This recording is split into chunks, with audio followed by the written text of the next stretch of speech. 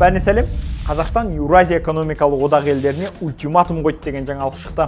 Осы ақпаратқа қатысты досым Сатпаев, бұл одақ Ресейдің саяси амбициясын қанағаттандыру үшін ғана құрылған 2014 жылдан бері айтып келеміз. Ал біздің шенеуніктер соны енді ғана түсіне бастапты ғой деп жазып қойды.